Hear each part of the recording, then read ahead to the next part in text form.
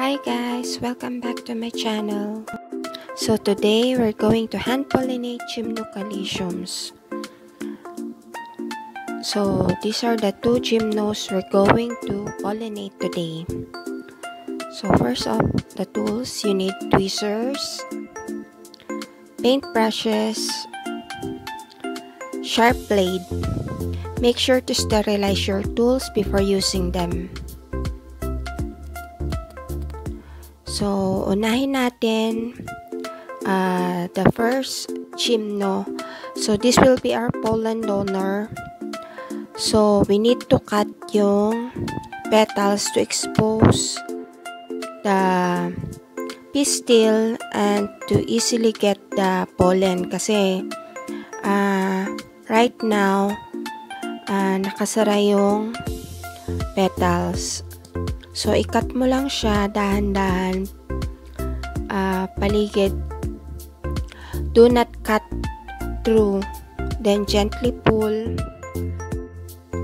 So, and now, expose na pareho. Ito yung pollen and pistil. Okay, set aside muna natin yan. And then, we get the second gymno. So, this one ang ipopollinate natin. So, we just do the same procedure of cutting the petals to expose the pistil.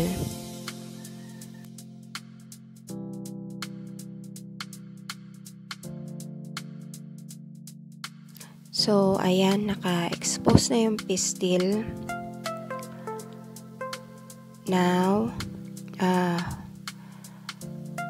we will get the pollen from the first gymno, yung Gymnocalycium daydream, the one on the left side.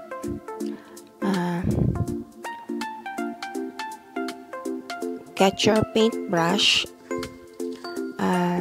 and gently get the pollen. So, I'm using watercolor brush number 1.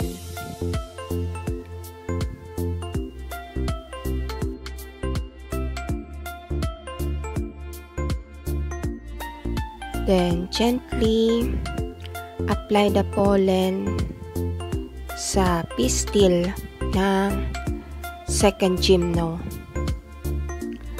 What I do is, tinatakip ko yung petals para hindi kaagad matuyo. And you can do the same dun sa first gymno. So that's it. Ang daling mag-hand pollinate, diba?